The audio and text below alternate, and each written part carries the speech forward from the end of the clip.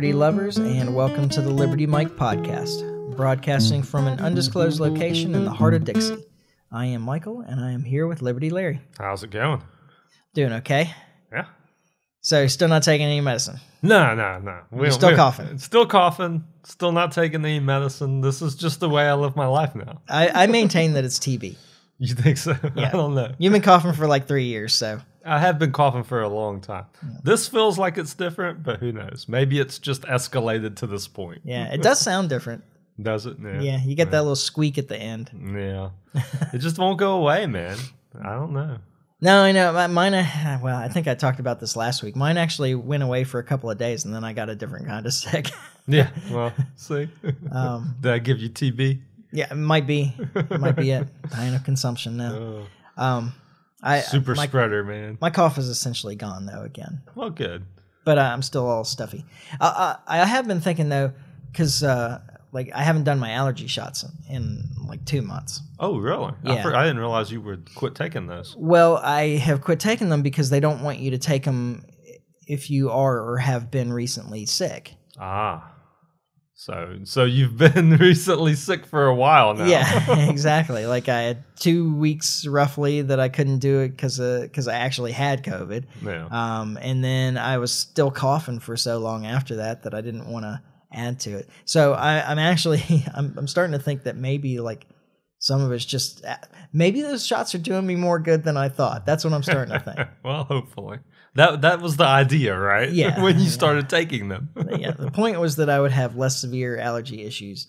I continued to have allergy issues, so I just assumed that the shots weren't really doing their job, but maybe not. Yeah, this could be it. Well, this could be proof of concept. Yep.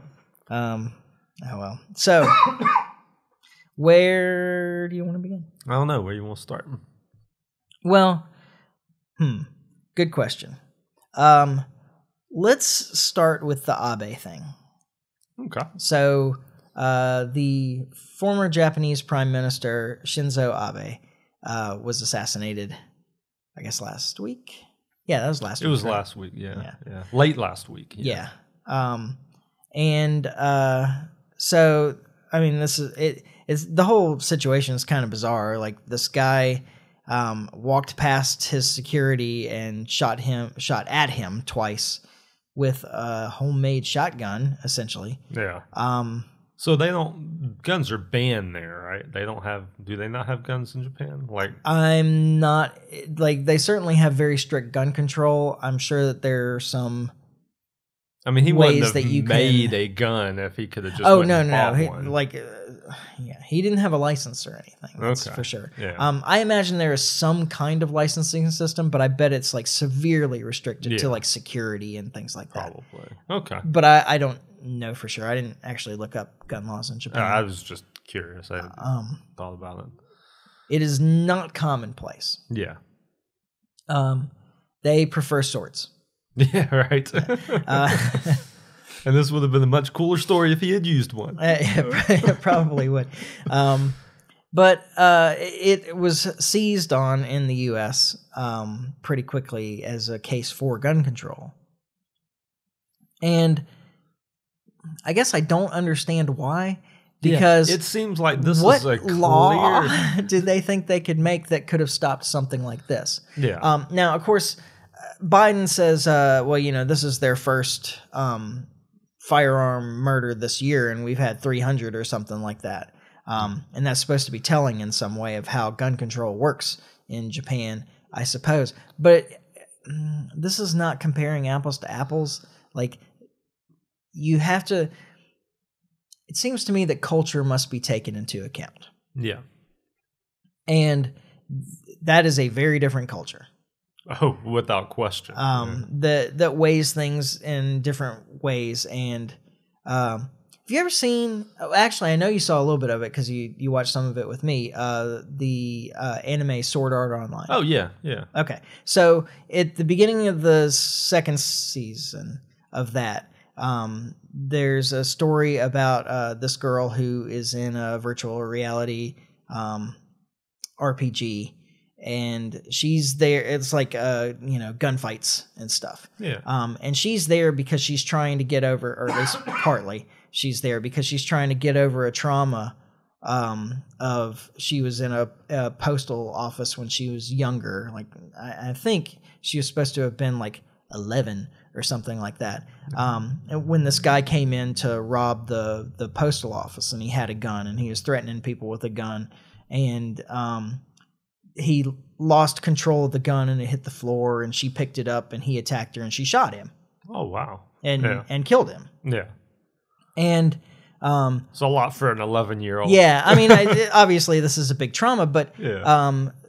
What they depict in the show is that she is branded as a murderer by like classmates and so forth. Like there's this big stigma around her because she killed this guy. Yeah. Whereas in the United States, she would have been celebrated as a hero. As a hero, yeah. Oh, absolutely. In that situation. So that's interesting. Yeah. And I that even in a scenario where you're being threatened like that and use self-defense, that your peers would still look down upon you. Yeah. And that's interesting. Yeah. So different culture. Yeah. Like, and I can't. I'm sure that the fact that guns are much harder to get a hold of, has an impact. But the murder rates in Japan are far lower than they are in the U.S. anyway. Yeah. And you have real strict gun control in England, and their murder rates are essentially the same as ours. Yeah. Yeah. But this seems to be representative of a cultural difference, not a difference in law. And as different as that culture is, like just from the story you just told, like it seems so much different and foreign to me. I don't necessarily hate it. Like, I mean, because I guess the other side would be, as far as with the little girl, is she should have just held him and not killed him. Like that would be what you would. I mean, that's the flip side to that, right? I mean, I can't imagine what the flip side would be. Like, she got a hold of the gun. He's trying to take it from her. Yeah, you kill the guy, but still, what? To she's be that 11-year-old on a facing an adult male. While I agree, I'm just saying it's interesting to me that the culture would be that much different, and look, take death to that extreme. Yeah. To clearly somebody was in a life or death situation and defended themselves, and to still not embrace it in that way is just odd. Yeah. But it's like I say, it's not. Like I say, I don't necessarily agree with it, but I don't hate it either. Yeah. Well, I mean, there is something to be said, and this is actually one of the topics that they explore in that particular show. Yeah. Or that character arc. Yeah. Is like coming to terms with the evil that you've done for the good of others. Yeah. Like, oh yeah, absolutely. Like how many people were saved by her doing that? This is this is one of the questions that they deal with within the show. Yeah. So yeah, I and kind of what they settle on is that it's important to recognize the terrible things that you've done. Yeah. And recognize them as terrible things, but then to also accept them in light of how many others it helped, and that you didn't have a lot of choices in that situation, and the choice was to, in her case, the choice was to die or to try and save herself and others. Yeah.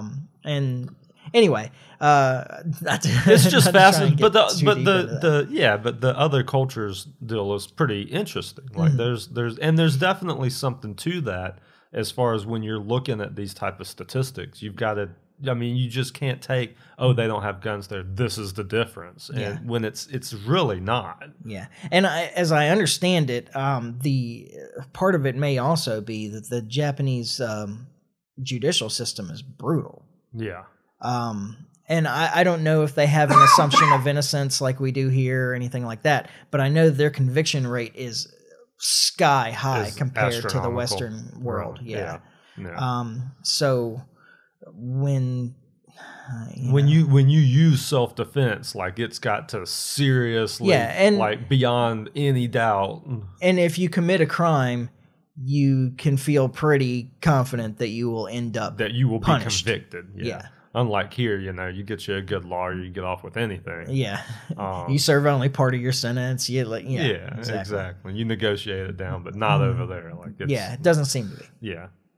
I'm not real familiar again with the Japanese legal system, But yeah, but I've seen the conviction rates. That seems to jive though. Like, I mean, I can definitely see that. Yeah. So I think that this is, first off, it doesn't, the fact that they have so low of a gun crime rate compared to us, they also have an incredibly low violent crime rate compared to us. Yeah. And other countries that are more similar to us, like England, that have really strict gun laws as well, may have lower gun crime rates because they're less available, but their violent crime rates are essentially the same. Yeah. So I would say, like, my point here, I guess, is just that it's representative of some other difference, not a difference in gun laws. Yeah. Yeah. The other thing is, and I think this is probably the more important point, is beyond, like, as a starting point, like, what gun law would you propose to stop that? Like, what happened there? Yeah, there's not much you can do. I mean, the guy somebody that sets their mind to do, and that's really, like you say, that's really the point. Somebody that sets their mind to do something is gonna find a way to do it. Yeah. I mean, the guy essentially put a firearm together with bamboo duct tape and batteries. Yeah. I mean, it's a little more complicated than that, but the guy was intent, obviously, on committing this kind of crime and set about to do it, and, like, got his materials from the Japanese version of Home Depot. Yeah, yeah, exactly. You can't. There's nothing you can ever do to prevent somebody from doing that set their mind to do something like that from doing it. And just as an odd side note, the background to this is supposedly religious. Yeah, so we were talking about the other night, and I had done. Yeah, I don't know specifically, but it apparently there is.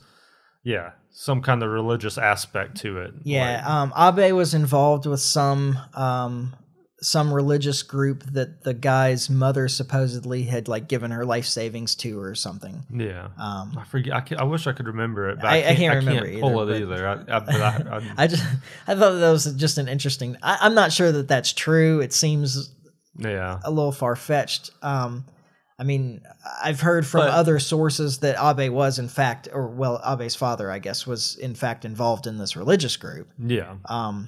But who knows?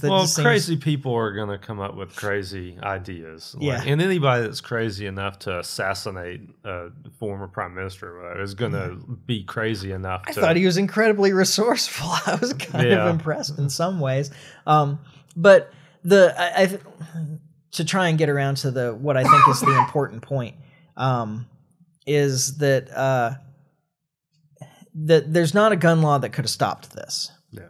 And that being the case, wouldn't you like to be able to defend yourself from the crazy man with the bamboo shotgun with a firearm?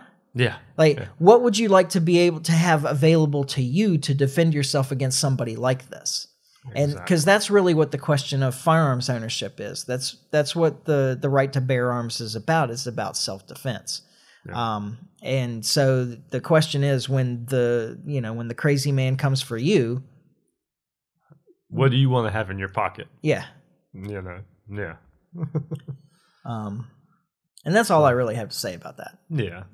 That was like a long way to get to that point, I guess. It does kind of bother me that the gun control people have grabbed of all things, this one, because this seems like it's just such a clear cut. Like, this is the reason we need to have these freedoms, not have them restricted. Yeah, it's a case against gun control, not for gun control. Yeah, exactly. Which, I agree. It makes it an odd case to grab onto, but it's just, it's another way of sensationalizing some kind of terrible event. Yeah. And speaking of, this is just like a little short story, but I thought it was kind of interesting. You remember, I think it was less than a year ago. No,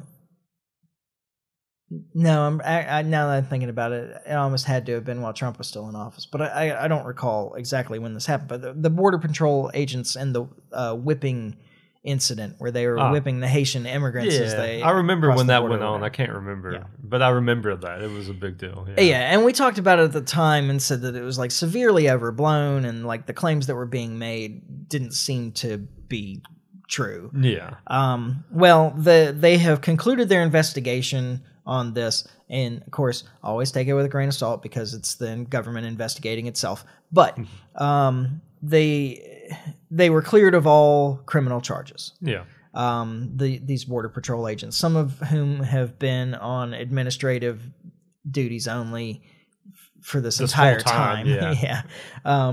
And so they were all criminal charges were dropped. They don't even carry whips. There's just like a whole bunch of stuff around it. It's like obvious that that what was claimed that they did wasn't done. Just didn't happen, yeah. Now, so were they exonerated? Yeah. No. Oh, really? No, they were not exonerated. So they couldn't convict them of any criminal charges, so they brought up administrative charges instead. And so the administrative charges are things like unprofessional conduct and dangerous behavior and so forth. And like some of the stuff just seems really absurd to me. Like some of the incidents cited for the unprofessional conduct is that the Border Patrol agents were telling these Haitian immigrants, go back to Haiti. Now, of course, what we did with the Haitian immigrants, what the U.S. government did to these Haitian immigrants mostly, is send them back to Haiti. So maybe they weren't telling them to go back. Maybe they were telling them we're going to take you back. Yeah, maybe it was just misunderstood. This is Border Patrol too. Like this is literally their job. Yeah, right. Yeah. But I thought that one was odd because it seems to me that what they're saying is that it's okay to do it. You just can't say it. You can't say it. You're right. Right. And then like the dangerous behavior thing. Like one of the incidents cited was let's see, I don't remember. It's like using your horse in a dangerous way around a minor or something like that. And the specific incident is that the Border Patrol agent maneuvered the horse in such a way that it bumped this little girl and she like fell back into the river. And that's dangerous behavior on the part of the Border Patrol agent. But then I thought, well, what about her dad who pushed her in the river on the other side? Yeah, right. In the first place, are we putting charges against them? Yeah. I mean, talking about acting dangerously with a minor, Yeah. Anyway, but I think the moral of that story is that even if you work for the government, you're not safe. Yeah, if you're low on the totem pole, at least. Yeah. That even if they can't get you with one type of charge, they'll just bring some other type of charge. Yeah. Yeah. Exactly. Like they're going to ruin these guys' lives one way or another. Yeah. Yeah. For doing nothing but their job. Yeah. Like, I mean, you can like it or not, but that is what they're being paid to do. Yeah. I mean, they're Border Patrol agents. They patrol the border. Their job is to find people crossing it illegally and bring them in. Yeah. Like, I mean, that is the job. Yeah. There's no sense in having a Border Patrol if their job isn't to patrol the border and to stop illegal crossing. That is the job. Yeah. So, and I don't approve of it particularly. I mean, like I'm an open borders guy. Now, I would kind of like to know who's coming in and out. But I'm against the immigration system as it is because it's another centrally planned system. Yeah. And truth is that absent the welfare state, at least, in a free market system, everybody that crosses the border is an economic benefit to the rest of us. Yeah. Well, in a truly free market, if we lived in a truly libertarian society, that would be the case. Yeah. Problem is that's just not the world we live in. It's not. So you're right. Just is what it is. But yeah, I mean, I would like to. We can have the immigration debate some other time. To me, like the government is screwing this up by their other programs. So we have to give government control over this is kind of like throwing the baby out with the bathwater. Like you got a problem of government and you're answering it by giving government more power over another aspect of that is not even directly related. Yeah. Besides, who's to say that allowing open immigration wouldn't bring a quicker end to the welfare state as people... You just want it to collapse. Well, no. I mean, that maybe American citizens... would be more against it. Well, yeah. Yeah, if that was the way it worked, but it's just not. Like, because the people who are for the system as it is, are for it because they want to help people. Well, because they're not really seeing. I don't think that they're really seeing the potential costs of it.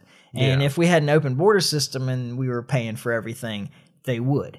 Maybe that might change their mind. I mean, it's like when when you're young and you're in college and you're working that minimum wage job, and you think that you know that welfare is an important thing, that the government should be helping people out, blah blah blah. And then when you've when you've finished school or gotten a real career and you're making some real money, then suddenly you're like, wait a minute, why the hell is the government taking so much of my money to give to other people? Yeah. So I don't know. Maybe there's no way to know either way until we give it a shot. So we do it. Yeah. So then all right. So the last thing I wanted to talk about is so Harper's magazine recently ran a cover that said, "The American century is over. What's next?" Yeah. I thought this was kind of interesting. I was going to say, when you read me that, I was like, yeah, I got some things to say about that. Yeah. I can definitely. So I was thinking about, I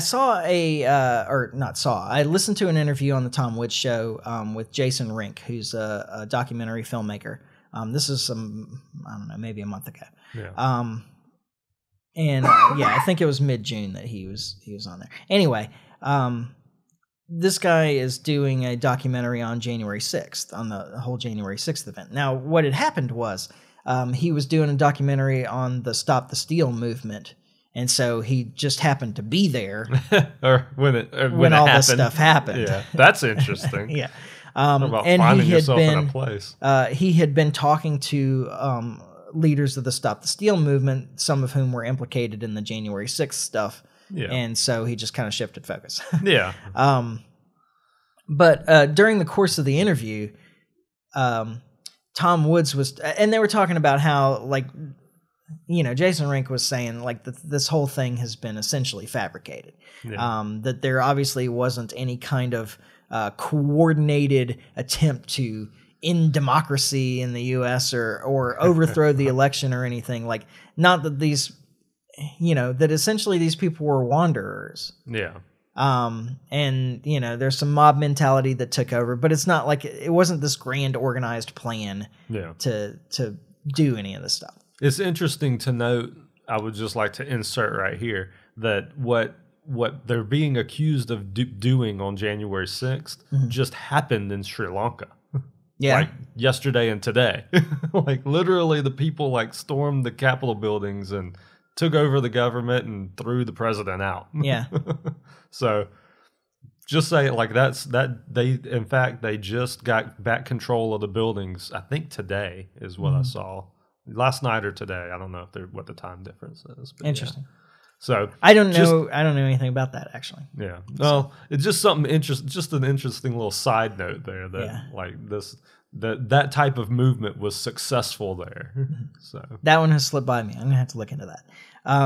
But Tom Woods said that he had this like vision of being a young historian or scholar some many decades in the future. Yeah. And deciding to focus his studies on early 21st century American history. Yeah. And I can't remember exactly how he described it, but the way it is in my head now after having heard him say it is like, okay, so you're this reasonably intelligent person, maybe not overly so, but reasonably intelligent person who has been through, the government school system and has heard, talk about what happened and seen TV shows and movies and whatever, just pop culture stuff that referred back to the early 21st century, earlier this century.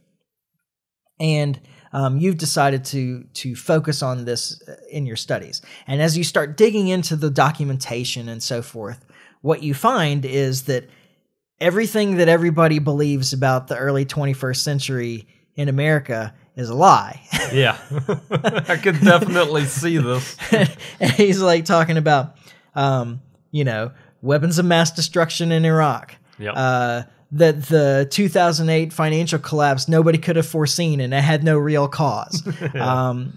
That COVID was this incredibly deadly pandemic that, you know, ran across Just the ravaged road. the country. Yeah. And that if it weren't for the, you know, vaccine, the vaccine and the lockdowns and the masks, that we would all have died. End of humanity as we know it. Yeah. Right. And, you know, that January 6th was a Pearl Harbor 9/11 level event where, you know, everybody some radicals knows where in they America, were at that day. and radicals in America attempted to overthrow the U.S. government. And so he's like, you know, so like you've got all these things, like these major events in you know, American history where the popular opinion or the popular belief about what happened is just a fabrication. Well, and it does bring up an interesting thought to me when you present it the way you just did, because generally history is told by the people who win. So, and the media normally has a pretty large role in that. But the media just doesn't have the same role today as far as telling the story and having the narrative as it used to. And I think that January 6th is going to be an interesting case study of just that, of just how does history remember the story? Because if you watch the mainstream media right now, like what you're portraying is what you're getting. This was just a day that will live in infamy. Yeah. But when you talk to people and look at what's being said on at least the social media I see, and I know these are echo chambers, and I try to keep my echo chamber as little echoey as possible. But so I try to have a broad view. But like pretty universally, this January 6th is just dismissed as a joke. And so it'll be interesting to see how history does remember that. Yeah. If the narrative pushes through or if it doesn't. Well, there's certainly more alternative sources of information than there have been. Accessible alternative sources. Yeah. And the COVID thing will be the same way. How will history really remember these events? You know, it'll be interesting to see in government schools.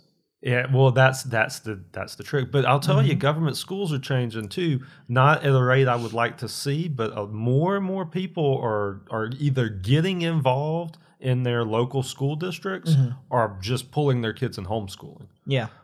So I mean, we could potentially see a seismic shift there too. Yeah, and I would love it. Oh, but you know me, I'm all for it. Yeah. But I mean, you can't bank on that. Yeah. Like, I mean, the history would be against you on that, but you know, anything's possible. I ran for a school board on a platform. If we can't eliminate public schools, let's make them as much like private schools as we can. Yeah. Yeah. Which sometimes didn't go over as well. Yeah. But anyway, I found the main essay in Harper's to be pretty interesting, and he was, and I can't remember the author's name. Sorry, it was called American Burlesque, though. You can look it up. Yeah. And go to archive.is when you try to go to Harper's, and they say that you have to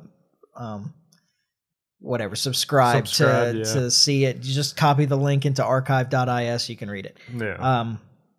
But he kind of frames it as this discussion of the last, from the World War II essentially till now, this kind of has been a failure. Yeah. And he sets it up as a fight. Like describe it as the decline. Yeah.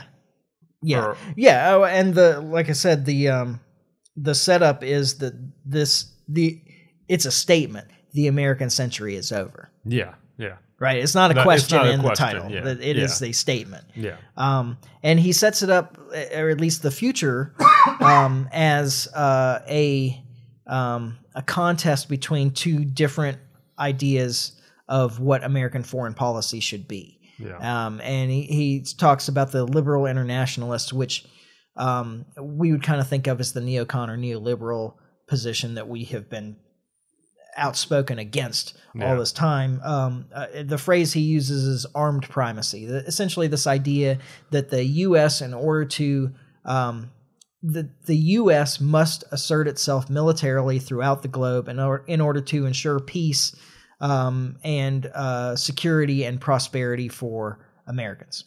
Police the world. Police the world. Yeah.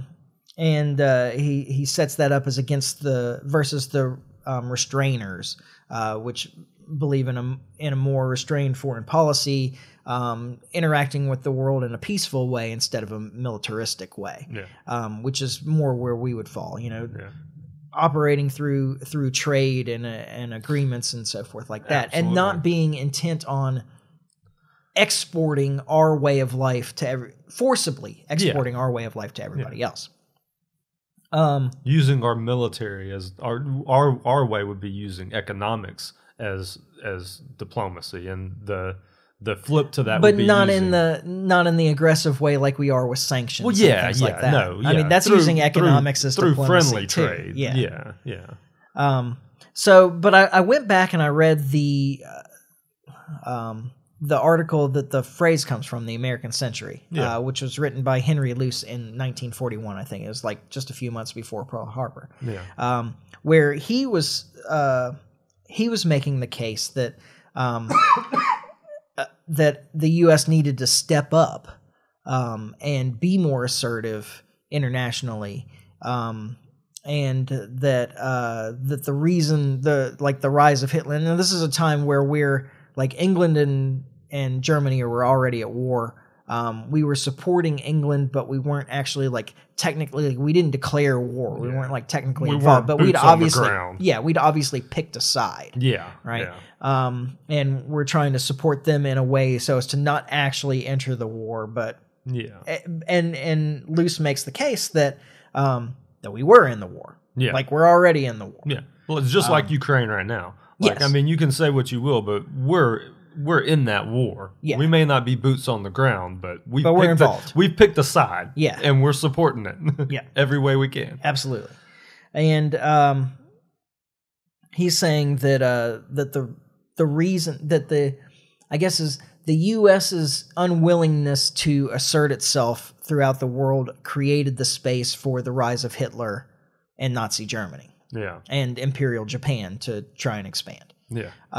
And so that what we needed to do, and I'll quote him here, he says, to accept wholeheartedly our duty and our opportunity as the most powerful and vital nation in the world, and in consequence to exert upon the world the full impact of our influence, for such purposes as we see fit, and by such means as we see fit.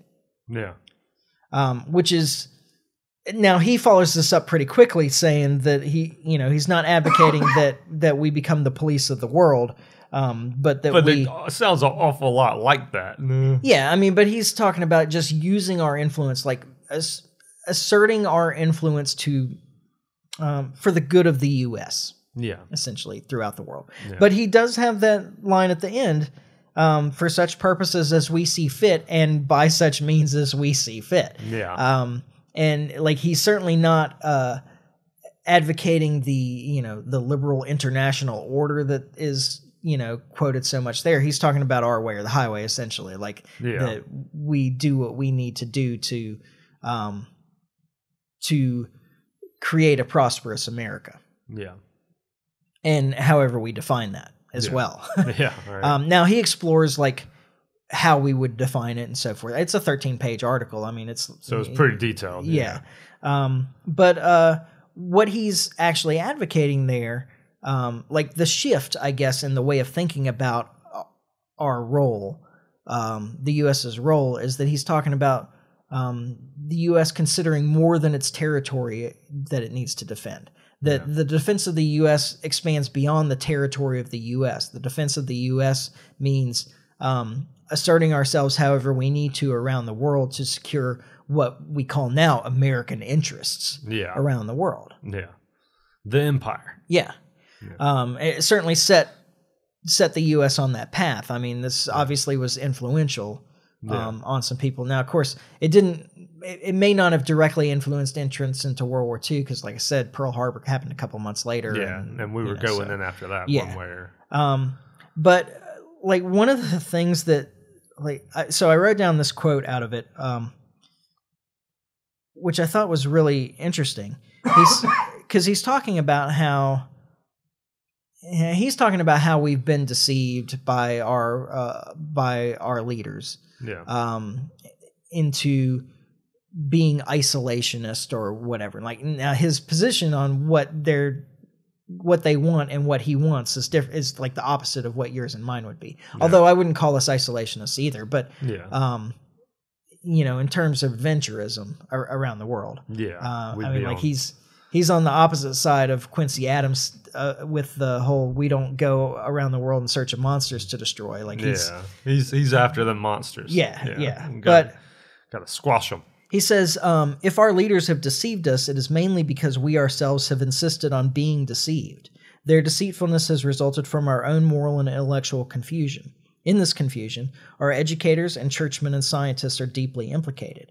And he goes on in the next paragraph to say that journalists are implicated as well, but he's saying journalists are providing good information and people are misusing it. So, but maybe once upon a time that's true. Like, I mean, well, he was a media man. He's like essentially the rival to William Randolph Hearst at the time. This is a guy that owned Time Life Publishing. So he's a believer in media. Yeah, absolutely. And I do think that journalism was different then than it is now. too. Like, I do believe that. I don't think it was ever perfect, but I think that there used to be real journalists who went to get after real stories. Yeah. And didn't care where it led them. Whereas that's absolutely just not the case anymore. Yeah, I'm sure that there are still some of those too, but they're few and far between. Right, and they don't get the work, and they don't get the reward for finding the story like they used to. Yeah, like it used to be. If you found that story and dug it up, that you've made a name for yourself, and that's not the case anymore. Yeah. I think you're right. But I thought it was particular, like this commentary is kind of interesting considering the last several years. And that was another thing, actually, by the way, that Tom Woods and Jason Rink had brought up, is that, like, even for those of us who are skeptical of the government line, who already believe that governments lie, Yeah. All right. Like the governments are just gonna lie to you. Yeah. Even for those of us that are already skeptical, you almost have to be amazed at the brazenness of the lies over the last few years. Yeah. That they can be standing next to a screen showing a video that contradicts exactly what they're saying, and they keep saying with a straight face. Yeah. You repeat the lie over and over again. And I'm just amazed how often it works. Yeah. Like, well, there's always going to be, there's always going to be the people that just kind of get in line. Yeah. Like, but it has been surprising to me how few people are willing to say, when somebody's standing there holding up 5 fingers and telling them it's 3. Yeah. How many people are unwilling to say, no, that I can count. That's 5. Yeah, exactly. But what Luce is saying is that, like, we're asking for it. Like, this is what we want. It's kind of like my thing that I keep saying about, presidents acquiring more and more power. And I said that I think that deep down people want a king. Yeah. They want that one leader to look for. Mm-hmm. And so I think Luce is saying here that people are looking for that lie that comforts them, even if they know it's a lie. Yeah. They want that lie that comforts them. And there was like I said, particularly during COVID, there was a lot of that. People just wanted that, safe information or whatever. And the thing that would make them feel safe. Exactly. Yeah. Exactly. And then you have Fauci and other who scientists were more than happy to give them, who are are implicated in these lies that we listen to, are educators. Yeah, who, I don't know. I thought that paragraph was really really interesting, and something to just kind of bear in mind as we go through this. Now, like he even was talking about, like, actually in both articles they were talking about American prestige. And so Luce was saying, that the U.S. had lost some prestige in recent years before World War II. Yeah. And he was saying that the U.S. had lost some prestige by not being an international player. Yeah. When they could have been. Yeah.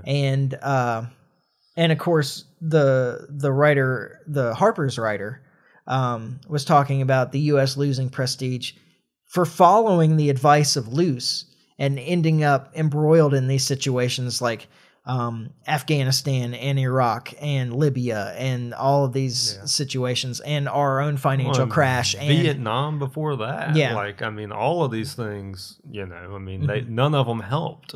And so he's saying that, like, now if you're looking back at this and you're being honest with yourself, Yeah. that the attempt to create the American century through military force, Yeah. like, what benefit has it really brought us? Yeah. And as particularly when you look at it now, and I talk about, like, you know, at the beginning of this, you know, when Luce is writing, Yeah. you had one income earner generally in a family. Yeah. That supported the whole family. Yeah. On a single job. Yeah. Yeah. You know, even if it was blue collar work. Yeah. Still able to buy a house. Yeah. Take a vacation. Support kids, wife. Yeah.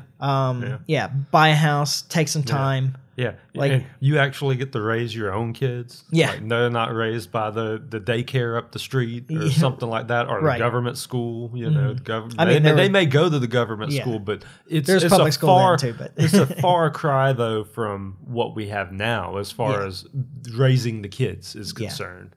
Yeah, I mean, I think that there's certainly been a change in what schools do. Like, in the mid 20th century, government schools were responsible for teaching your kids academic stuff. Yeah. And you, as a parent, were still responsible for the moral lessons for your kids. Yeah. And I think that that's changed completely. Like, that's changed. And I'm just constantly amazed that, you know, because I see this all the time, is people they look at the schools as their personal daycare. Yeah. Like that is, and that's all they view it as. Like, they don't view it as anything more. Yeah. It's just some place to keep my kids while I work all day. Yeah, exactly. So, that's certainly a shift that I don't think has been positive for the moral or, frankly, intellectual character of this nation, which is, you know, another thing that he mentions in that paragraph, is that the moral and intellectual confusion that we've created for ourselves. Yeah.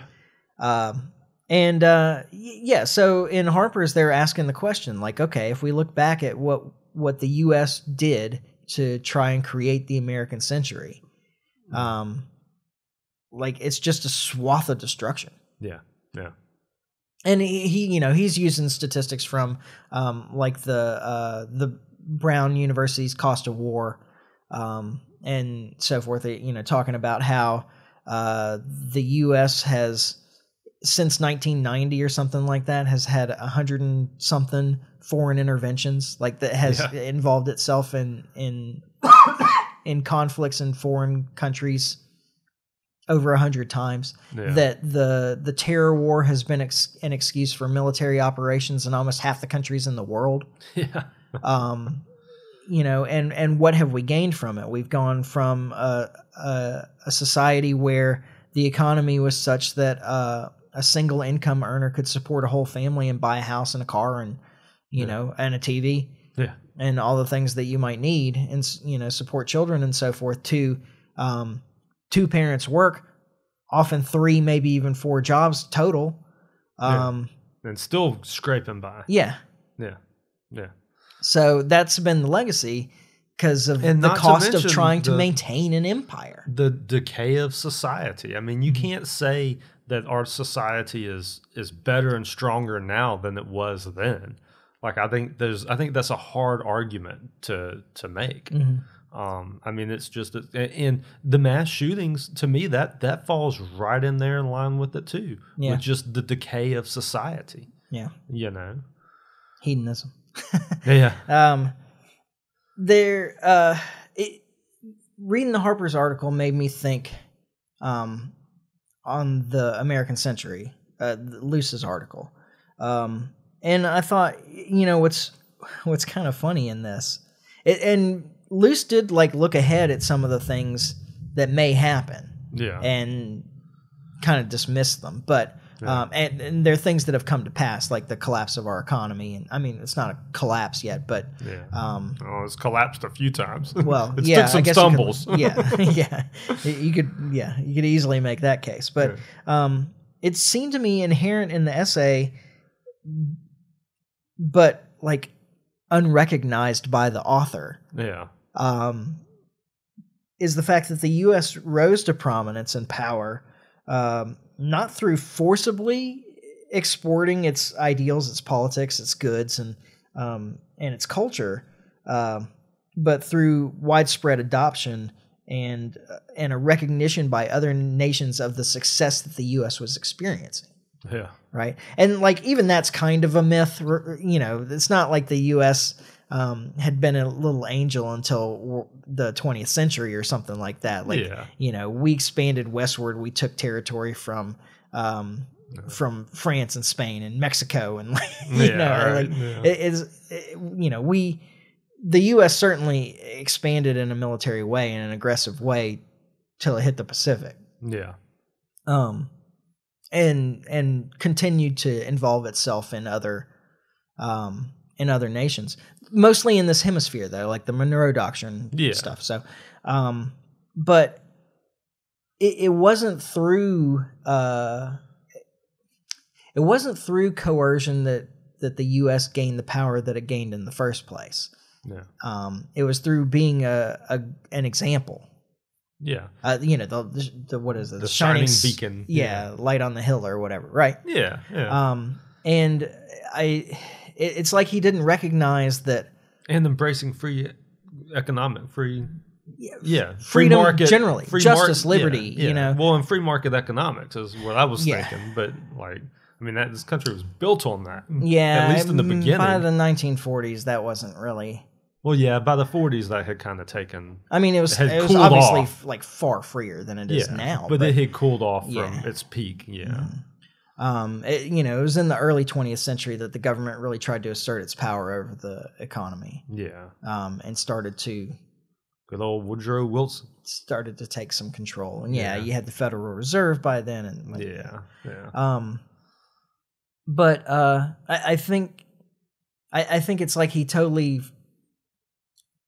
It's that paradox that we talk about all the time, that like we're going to make you a free nation at the point of the gun if we have to. Yeah, right. Well, I mean, that just doesn't even make any sense. And that seems to be what he's missing as well, what Luce is missing as well when he was advocating for America being coercive to ensure its own prosperity and security, and the security of, I mean, like there's a part of it that is, that he's concerned about. He's talking about, like a Pax Americana. He's talking about the U.S. using its power to impose peace on the rest of the world. Yeah. That it might create this peaceful coexistence because there's this single world power that controls everything. Yeah, and in a benevolent way. Yeah. But I mean that just on its face, like the government cannot be benevolent. Like it doesn't happen. Yeah.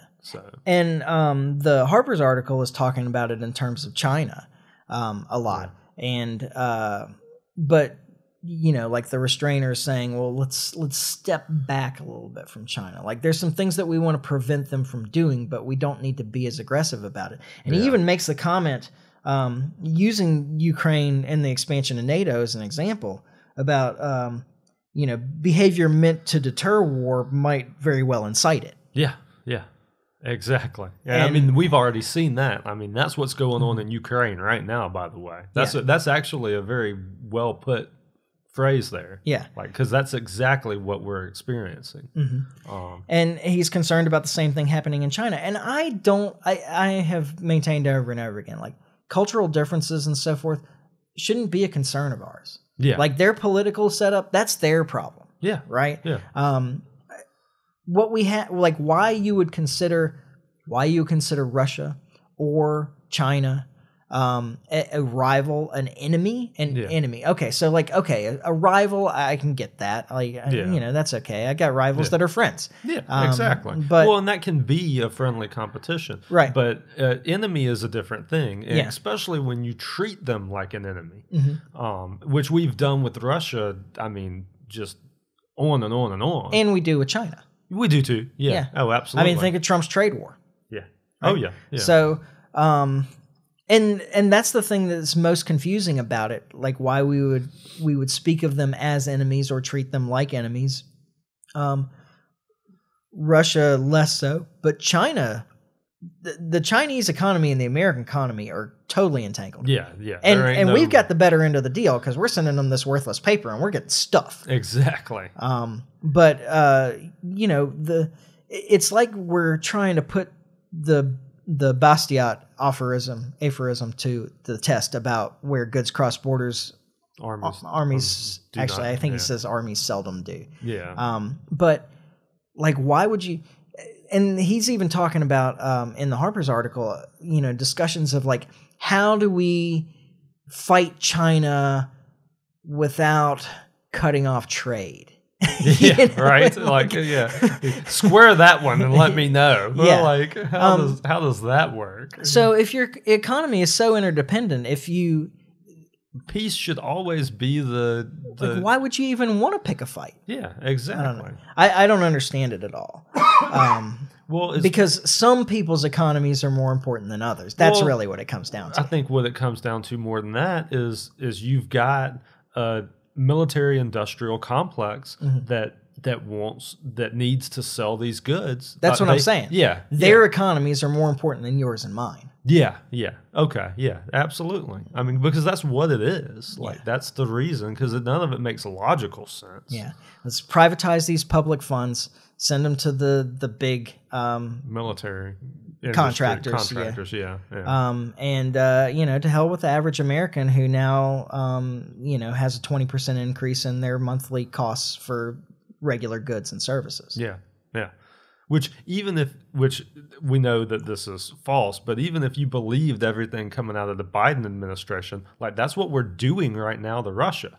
Like, if you believe what Biden's saying, Russia is doing this to us. Yeah. Like, why would you vote for that guy again? Well, they're trying to push him out. I don't think that'll be a concern, really. I don't think it'll be a concern. I don't think Biden. I don't think the Democrat Party will let Biden run in 2024. Wow. That's probably a conversation for another podcast. But I don't want to get into that right now. I've got We're already an some hour in. That, So but anyway, I don't know. All this, it's an interesting conversation to have, and the country is definitely not heading in a positive direction. And you can talk to anybody. That's just you don't talk to very many people who think we are, but the course can still be changed. Yeah. And that's where I like to try to find the optimistic. Like, we can still fix these problems. But we can't keep doing what we're doing and expect things to get better. Yeah.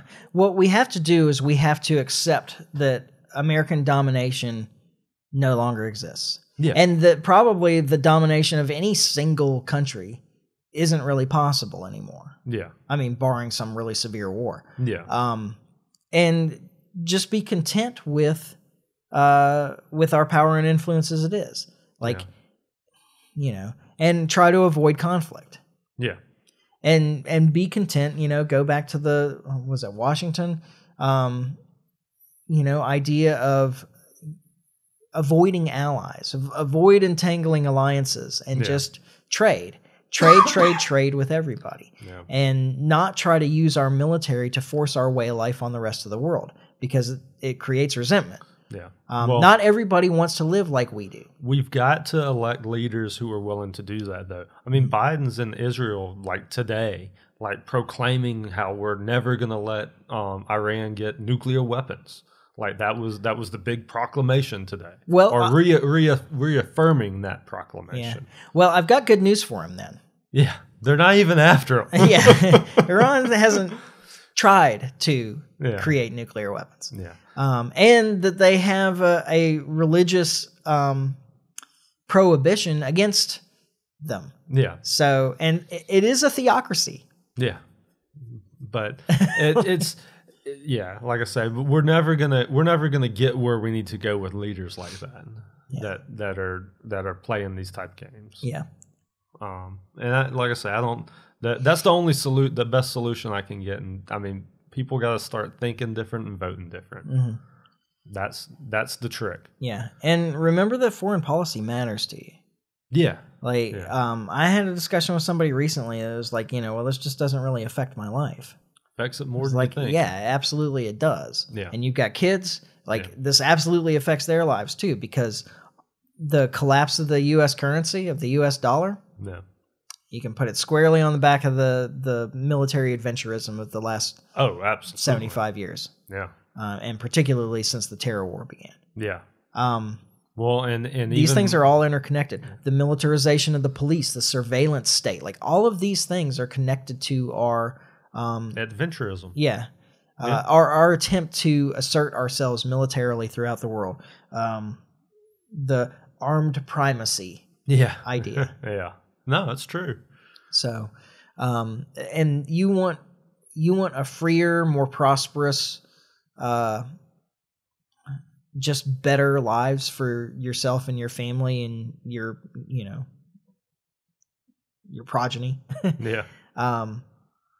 This is like the most important thing that we can do is like end this idea that we need to militarily assert ourselves all over the world. Yeah. This is the most expensive in both an economic and a moral way. Yeah. The most expensive thing that the United States is doing. Absolutely. And so, does that seem like a good place to end? I think it may be. All right. Well, we didn't miss a week. Yeah, nice. We're here, and we plan to do it again next week. Yep. In the meantime, you can follow us on Facebook. You can subscribe on iTunes, YouTube, and or Podbean. Like and share the podcasts, the memes, the whatever. Yeah. Tell your friends. Absolutely. And there 1-833 Stop War. That's still in place. Yeah. So if you haven't made that call, make that call. Yeah. I guess that's it. So we plan to be back next week when we finally get this right. And in the meantime, try to stay free. Life short, live free. Ciao. Later.